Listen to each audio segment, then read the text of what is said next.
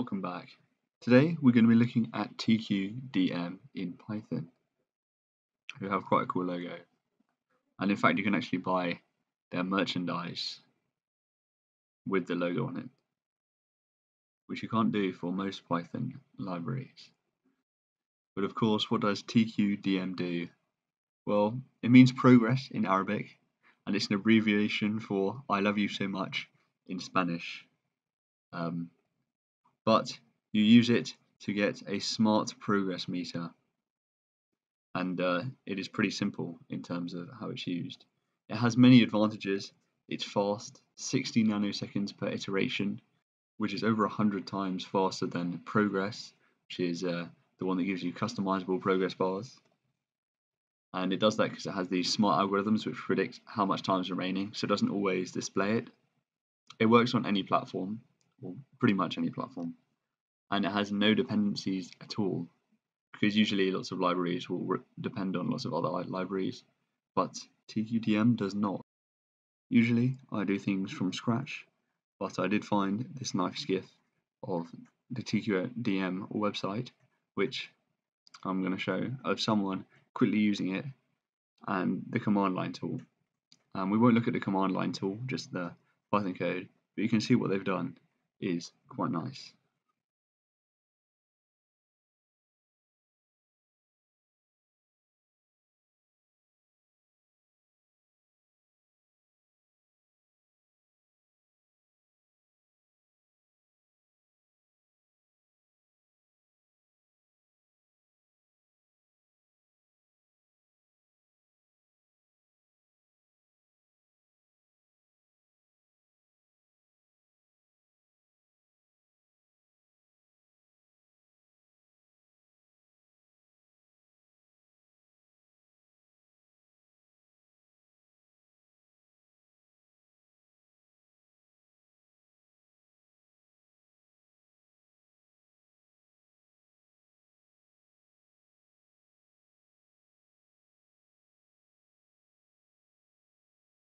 So to start, we need to say pip install Tqdm, and you also want to install Pandas and Numpy if you haven't got them. So from Tqdm, import Tqdm and trange, and they're the things we're going to be using. And so what we have is a simple program that we're going to start with, and it's going to generate some random numbers. So we need to import random, we need to import time, and it's going to do this 1,000 times. And then we're going to have a total, which is 0, and just say for x in data total, just add the sum of the squares, so x star star 2, and then we print the total. It's a very simple program we can just run, and it does it. And because we've only got 1,000, it doesn't take that long. But instead, what we could do, we could add a delay in, so we'll just sleep for 1,000th of a second. And it takes a bit of time, and this is always one of the things that worries me, because you never know how long it's going to take. You know, is it going to take a year, and then it's not worth waiting? Is it going to take just a couple of minutes, and then maybe it is worth waiting, and you see it's done? So if we want to see how it's going, we can just type in Tqdm data, and now we can see as it's progressing. And even though it takes the same amount of time, maybe ever so slightly longer, it feels like that time passes a lot quicker.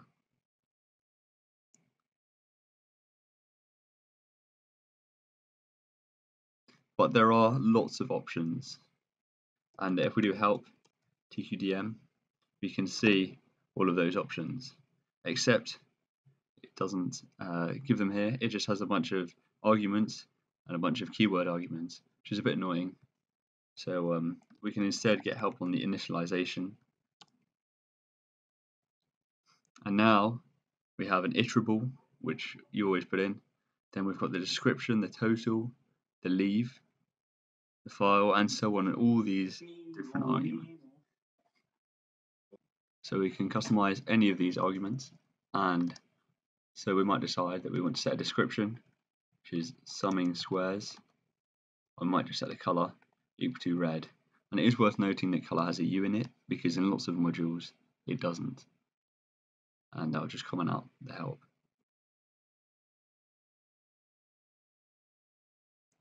And you can see we run it. It looks slightly odd with the red color, but we have this message here saying that it's summing squares, so we know that it's working.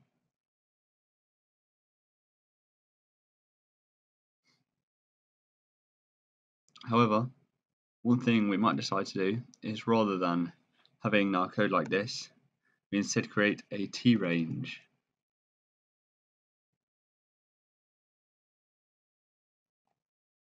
Which is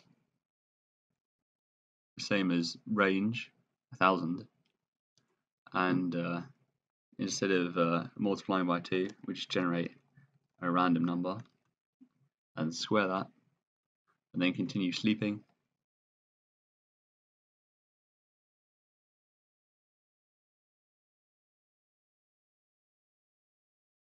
And we don't need the pre-computed list.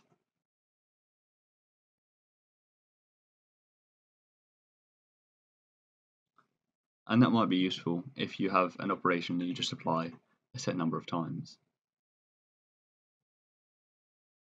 But you might instead decide that rather than having a T-range, you're just going to loop over a range. And instead you're going to have a Tqdm object, which is often called T. And we can just set the parameters. But the most important one this time is that the total is equal to 1000. Because maybe you have a job you want to do in batches. So instead we're going to have batches of 10. And at the end of each batch, we're going to update T with 100, with 10. And then at the end we close the T because it's finished. And we can just let that run. And you can see here that all the updates are now multiples of 10 because we're adding 10 on each time. And you might have something that doesn't do it 10 at a time. It might just do a set number at a time. And then you can do that more easily. Or you might decide, instead of doing it like this, you have certain batches and you want to look at each batch. So maybe at each batch, you say here, we update, and it automatically updates by 1. And then at the end, we reset it. And so it looks like this. And of course, if you were to close it each time or start it, a new one again, you would get a long line of all of these bars, which you might want.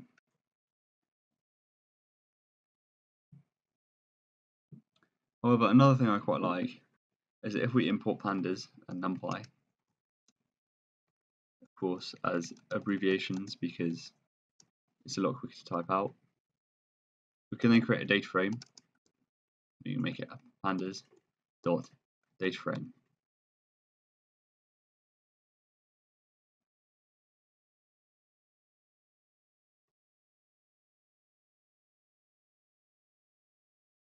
And we can have a random dot randint 0 and 1000, and we're going to have 10 million by 6 as the shape of our data. We can then have tqdm.pandas, and you'll see that that means when we run df.group by 0.progress apply instead of just our natural apply. And so that means you can apply the function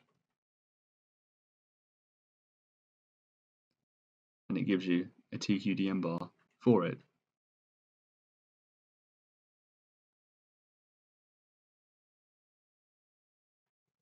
And you can see that that has loaded.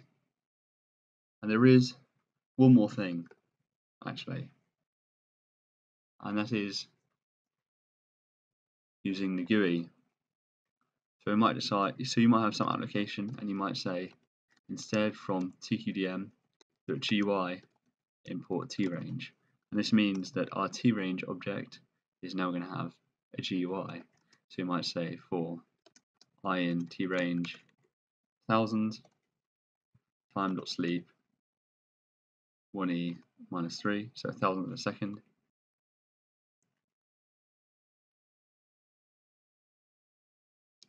And now you see we get a GUI with a graph, which you can see is done in matplotlib. And if your application needs some kind of visual version instead of the progress bar, which I think is quite nice, you can do that. So you can see that Tqdm is a very useful module with a few advantages over progress. It doesn't have the spinners or the strangely cool but random customizations you can do, but it does work very quickly. Can be used not just with this Pandas example, but with a few other modules that are quite nice, and it's quite common because it's so simple. Hopefully you've enjoyed this video, learned how to use another cool module, and I'll see you again same time next week. Till then.